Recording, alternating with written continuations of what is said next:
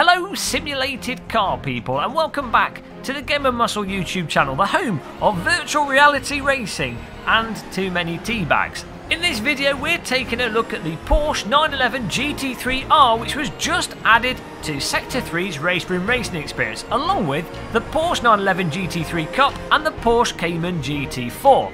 And we're going to be answering the question of whether or not it's a good Porsche, or is it just underwhelming and quite frankly boring. Of course it's a bloody good Porsche, it's race room racing experience, and when it comes to GT3 cars, this is the simulator to be playing.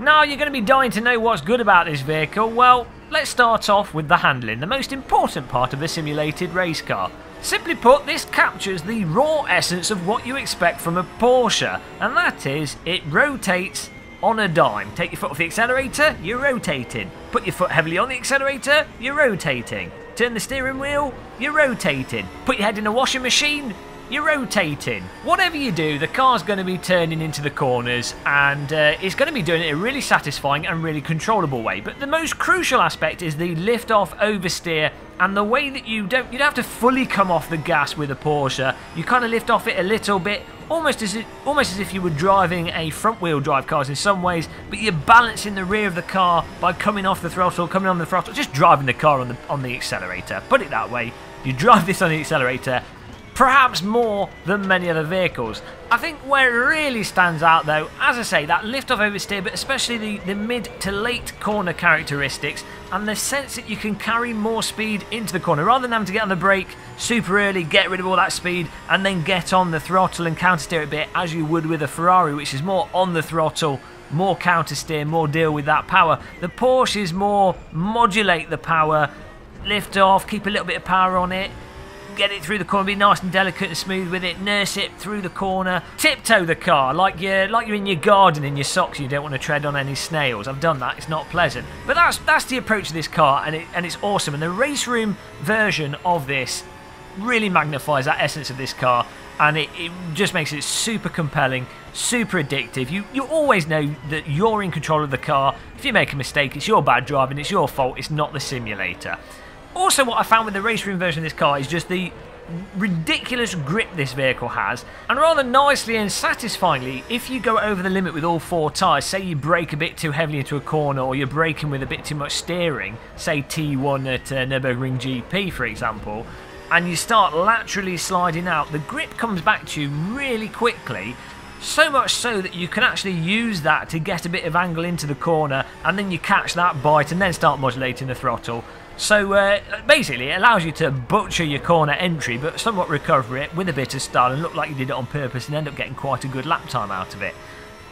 Really nice. I say in other simulators, sometimes with Porsches or sometimes with just any cars in many of the simulators, when you go over that lateral grip on all four tyres, you can just start skidding outwards and you have to wait quite a while for that grip to come back to you.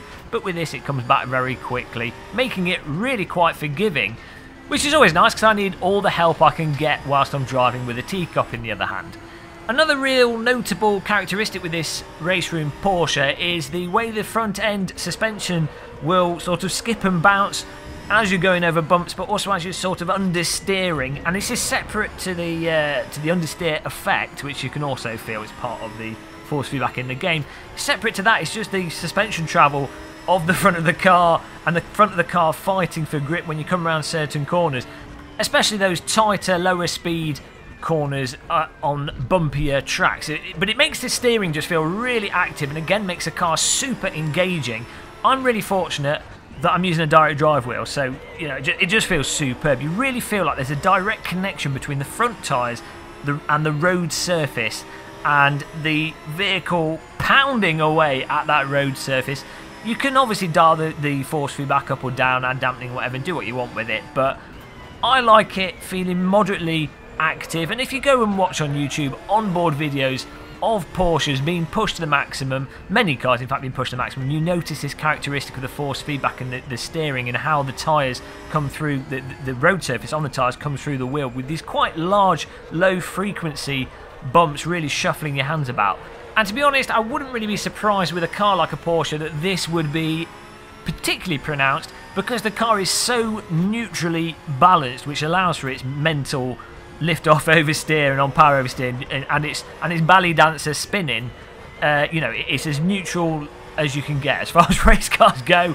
You know, it might as well just be a fidget spinner with wheels attached to it. And lastly, another really pronounced handling characteristic of this car in race room is the sense that you really can feel the mass of the vehicle, the suspension travel, and the loading of the car through the corners. Now, I don't know how much of that comes inherently from the vehicle itself. I think a good component of that is the case, because you notice it more or less with certain vehicles in race room, or how much of it is to do with race room's force feedback. And I have to say, since about, I think it was a year and a half ago or so, they changed the force feedback, and racing experience force feedback is amazing when it comes to letting you know the general load on the car and the suspension travel. It just comes through super clearly, as I say, with a direct drive wheel especially. But I tested it with a T300 prior to using my direct drive wheel, and it was very clear through that as well, which is really nice. But you notice with the Porsche the mass of the car. So when you're going up through corners like the Schumacher S's,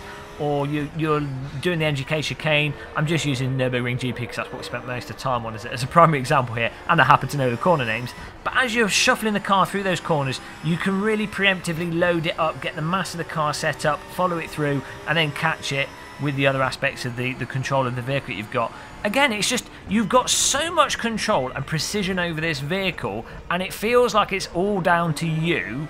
Despite the road noise and the shuffling of the steering, it's a real delight. It's like the combination of a combine harvester driving over a field full of cows, in that it's very agricultural and raw, and a nice, really smooth luxury 5-star hotel cheesecake. Perfect combination in my mind. Make sure you've got the windows shut, because you don't want the manure and the eviscerated cow carcasses getting on your cheesecake. But you know, absolutely glorious. I'm super hyped for this car, and outside of the handling though, we'll move away from the handling side of things, and we'll talk about the other bits that Sector 3 have nailed. The sound, you know, is Sector 3. They still have the leading simulator when it comes to sound. So the engine note is fantastic. The wind effects, the stone and sort of road noise if you go off road, the tyre scrub sound effects, which you can adjust depending on what your taste is as well. You've got additional sound effects for like the turbo, the spooling, everything that you'd expect with the car. It's just an assault on the ears. As I say, Sector 3 do good with the sounds. You owe it to yourself to turn the volume up, have your ears bleed, lose a few brain cells, but enjoy it whilst doing so. I would say though, the stopwatch, when you the shift protection stopwatch sound, that is annoying. Sure, you know, the argument there is that I shouldn't be butchering the gearbox and downshifting too hard, but that sound effect just makes me want to shove a pencil up my nostril. So maybe we can turn that sound effect off, or Sector 3 can put that as an option, because it isn't. But other than the stopwatch, the downshift protection stopwatch, again, the sound effects, amazing. The external sound effects are really nice as well when you've got other cars going past you, or say you're just about to join the track from the pit lane, the car zooms past you. It sounds great, it's really immersive. And you know, when you put your VR headset on, Race Room obviously has VR support as well. It all comes together, really adds to the immersion.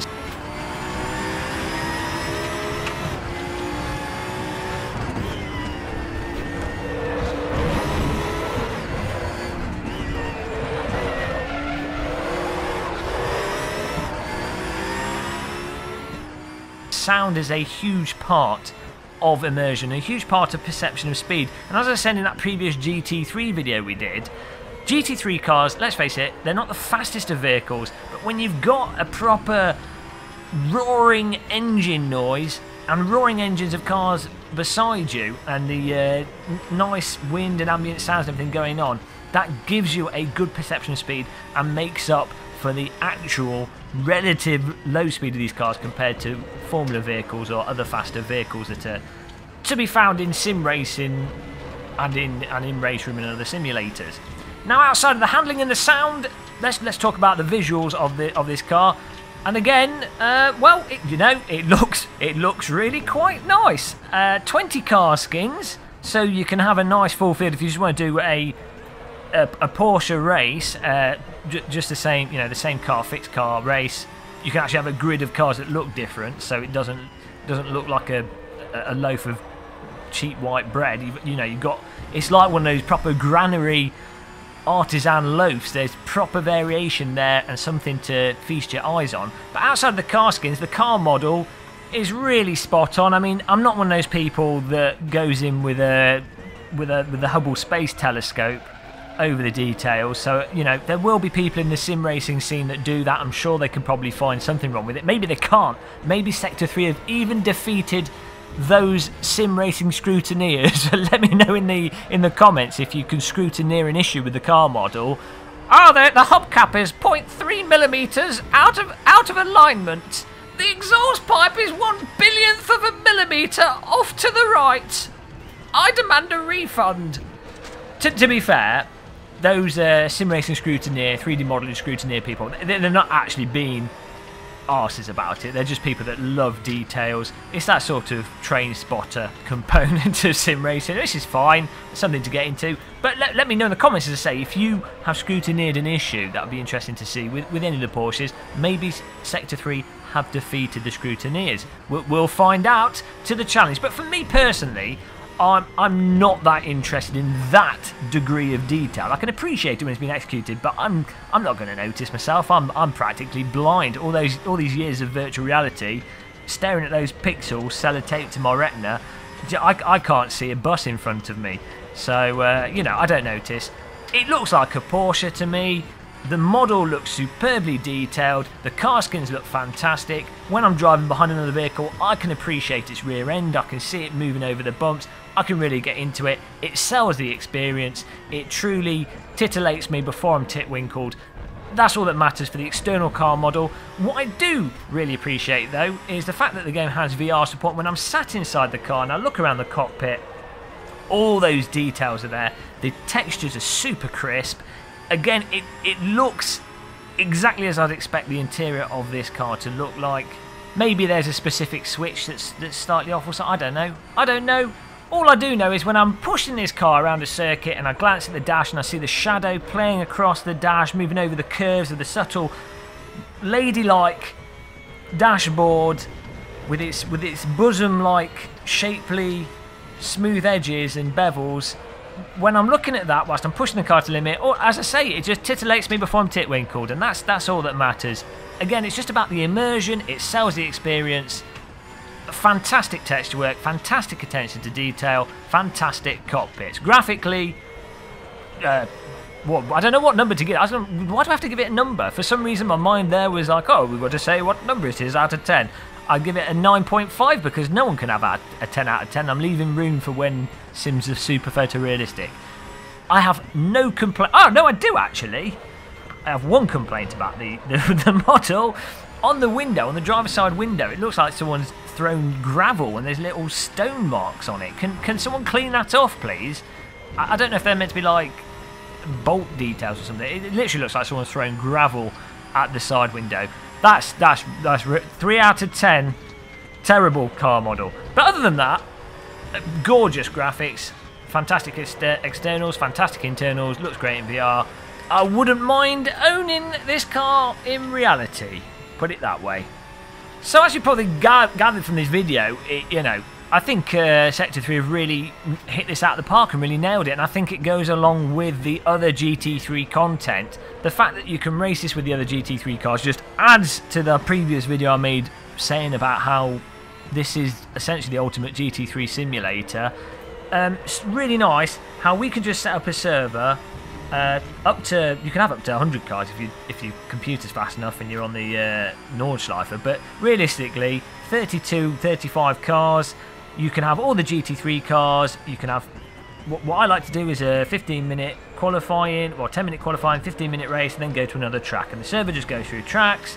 You get to race with everyone, you get to have a good time. People can just pick the car they like, just drive the car they want out of the GT3 selection. You don't have to own all of them, you can just have one of them. You just need to own the track, one of the cars that's running on the server.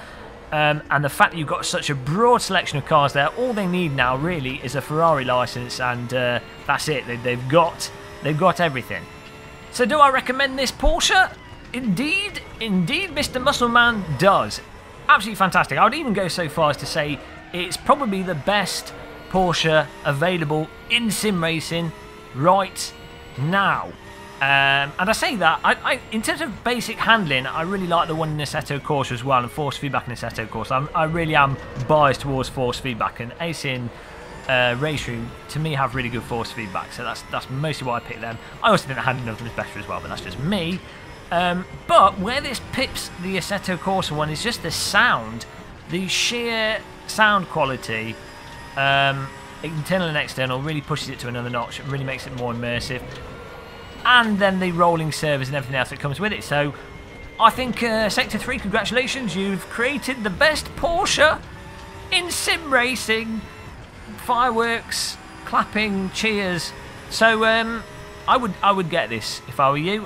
As I say, we're going to be running servers. We're putting it onto our schedule into the next year. We're going to be doing a schedule. We're going to have Race Room there. We'll obviously have this with our GT3 server. Can't wait to drive it more. Can't wait to drive into you more with this car. Really fun to try and master this and get the absolute most out of it, and do a little bit of tweaking here and there with it. Let's face it, 90% of sim racing is actually playing with those knobs and dials and getting the most out of a car. It's not really the driving, it's about getting a computer to work, having it break, having nothing work, then getting the car, then not having the car work, then fiddle with the setup, then realise you're slow, then fall into a state of depression, and then occasionally do some driving. That's what sim racing is all about, and this car really will deliver that, I feel. There you go, what a magical, fantastical, superb vehicle by Sector 3. If you like this video, you know what you need to do. I know it sounds a bit repetitive at the end of the video, but like a shepherd herding his flock. This sounds like some kind of weird religious thing now. I have to mention it, otherwise people don't do it. Subscribe and like or dislike if you disliked it. In addition to that, if you want to support the channel and you're either in the United Kingdom or the United States, if you click on our Amazon links before you buy pot noodles, or ideally buy like a house or a sports car, if you click our Amazon affiliate links, it's like donating to me, but it doesn't cost you anything. It just, and it really does help. So think about clicking on them. I really will appreciate that. Until the next one though, I'm really excited to play this car some more. I'm not quite as excited as having a nice cup of tea, but it's pretty close. It's pretty close up there. So yeah, thanks for watching everybody. Have a good evening and goodbye.